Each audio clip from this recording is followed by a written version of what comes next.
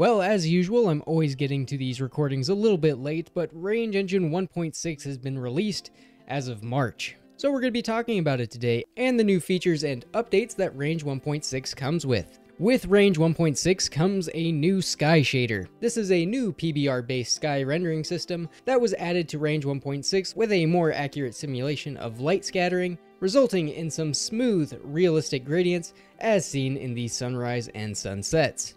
And you can change whether the stars are enabled or disabled in the world settings.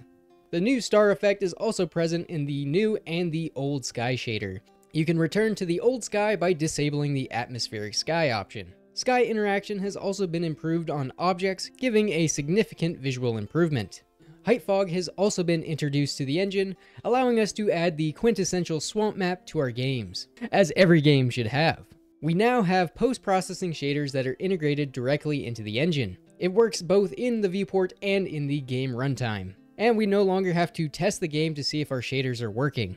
It is also now possible to apply custom shaders to range materials. On top of that, foliage shaders have also been improved. Previously, the foliage shader only worked on tree leaves and bushes, but now it's been improved to work with grass.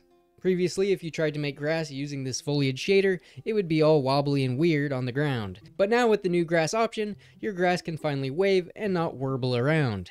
There has also been a new improvement to emit shading. Previously, any true emission color was simply a diffuse color emitted again, and the emission influence of a texture affected only the emission intensity. Now the emission influences the texture controls whether the RGB values are added to the material after the lighting and shadow stages, allowing it to be independent from the diffuse color emission. The old behavior can still be achieved with RGB to intensity options. There's also now custom colliders. Custom colliders allow you to swap the collision mesh from another object without actually having to duplicate it. Decals have also been implemented into the engine, allowing us to add graffiti, spray paint, any kind of other decals you would add on walls. Another minor thing are halo material support, allowing the rendering of vertices as if they were points. Python has also been updated for Range 1.6 using Python 3.11, bringing new features and performance improvements. Along with the Python update comes some new component interface improvements, allowing you to stylize your components. Range 1.6 has also implemented a new input system, allowing for more flexible input options than the old logic.keyboard method. This system is located under the User Preferences Input System tab. It works with three tables: input maps, tables containing the key combinations for each condition, the input table, a table containing all key calls, and input binding. Input binding is the actual key that will be pressed, or the use of information such as joysticks, mice, or key inputs. This also allows for the binding of processors. Processors allow you to directly change the result of a value. Another thing that was added to the engine are sound effects, or the ability to change or manipulate audio. At the moment, only speakers support sound effects. It does not work using only the audio library. Real-time mesh creation has also been added. It is now possible to create meshes in real time with the KX Mesh Builder.